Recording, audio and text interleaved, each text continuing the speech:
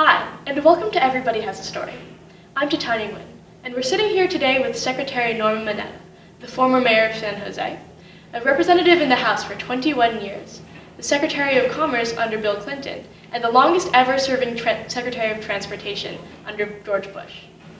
Secretary Mineta, thank you so much for joining us today. Not at all. I'm pleased to be here. During World War II, you were interned under Executive Order 9066 in both the Santa Anita camps and Hart Mountain. How has your experience of internment shaped the way you think about policy?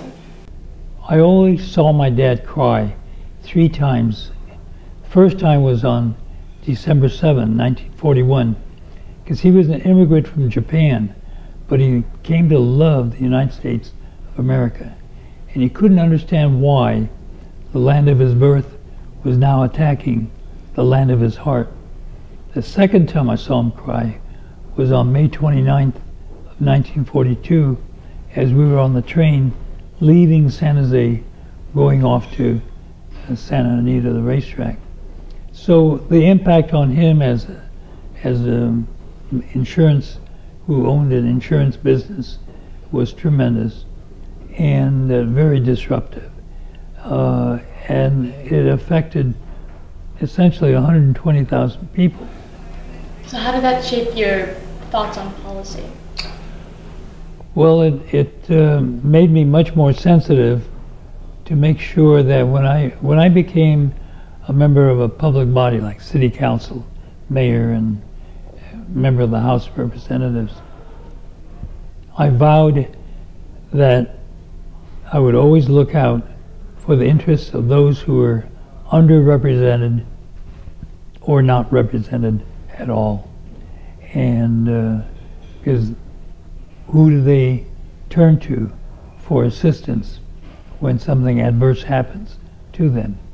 And a lot of people just don't know which way to turn. So I tried to be that comfortable receptacle for them to come to talk about whatever their issues might be. What kind of lessons do you think America has and hasn't learned from internment, especially considering today's presidential election and campaign rhetoric? Well, sometimes as I listen to the candidates, I wonder, are we regressing in terms of what advances we've made in terms of race relations or immigration policy or economic policy, social policy? And when I think about the 1960s and the riots and the demonstrations, and yet out of that came the Civil Rights Act of 1964 and the Voting Rights Act of 1965. And these were great pieces of legislation that really advanced the country forward. So we've seen progression in a positive way since those times. And yet, in listening to some of these presidential candidates today, I wonder whether or not we're sort of in a regression, starting to move back to the 60s and the 70s. And so that really bothers me. I don't know how a candidate can talk about deporting 11 million people because they're illegals, because in that group are U.S. citizens who are children of those immigrants who came and were subsequently born.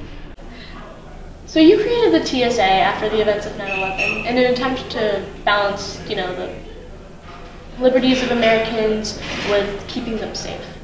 So 15 years later, or almost 15 years later, how might you evaluate the program now, especially in terms of the disproportionate policing of Arab and Indian Americans?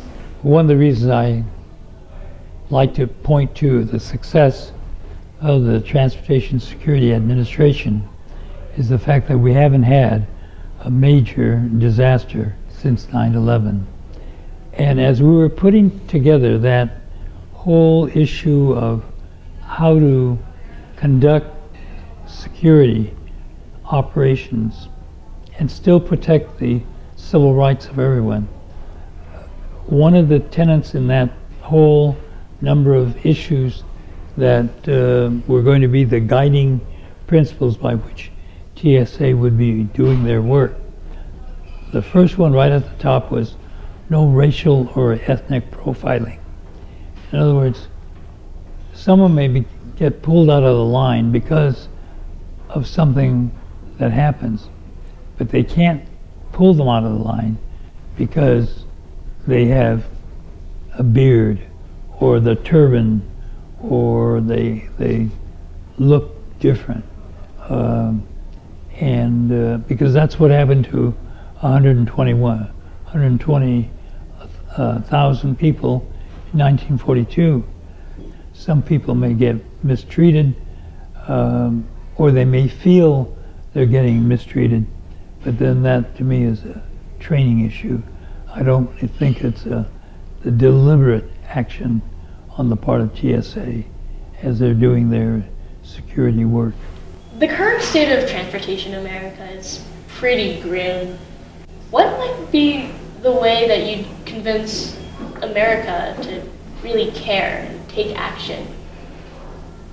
You know, that's a great question, because transportation is so basic to everything we do.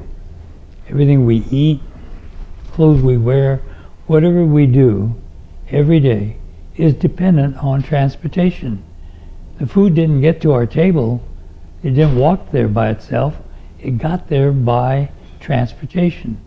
And so it really does frustrate me that here is something so basic, and yet people don't acknowledge the importance of it until it's not available to them. A bridge collapses, the road isn't built, congestion increases, and then people then complain about it. Well, the Congress just passed recently, and the President signed into a law a 6-year new transportation authorization measure. So to that extent, at least they've laid some groundwork for the work that has to be done in the next 6 years. That's really reassuring to hear. I'll probably feel safer driving home. Absolutely. So thank you so much, Secretary Mineta.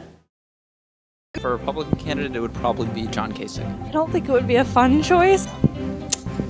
It's a good question. I guess whichever one is most likely to lose against whoever the Democratic candidate is. Donald Trump seems kind of funny, so